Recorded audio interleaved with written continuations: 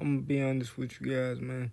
And I'm making this one for somebody that feels like their life is over because of something that may have happened to them.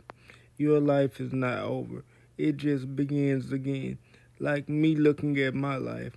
With everything I've been through, I have every reason to be bitter at life, hateful towards life, wondering why this happened, wondering why that happened.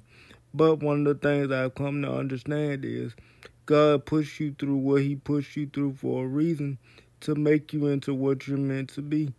And the way I look at life now is it is what it is. I can't change it. So I might as well make the best of what I have. And that's the way I look at my life every day since I was a kid.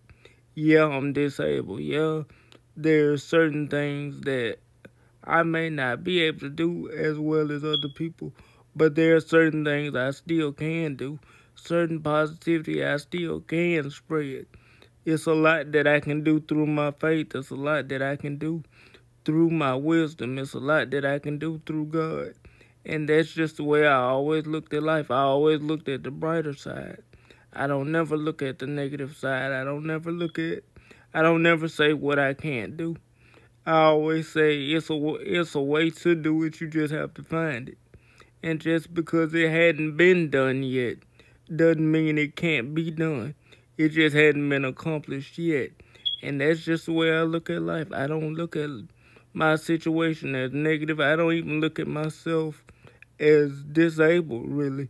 I just look at myself as a person just like anybody else that had some tough breaks and got to make it through it. The only thing is my tough breaks, the world can see them because I physically have them. But I'm just like everybody else in America. I have tough breaks and tough days just like you do.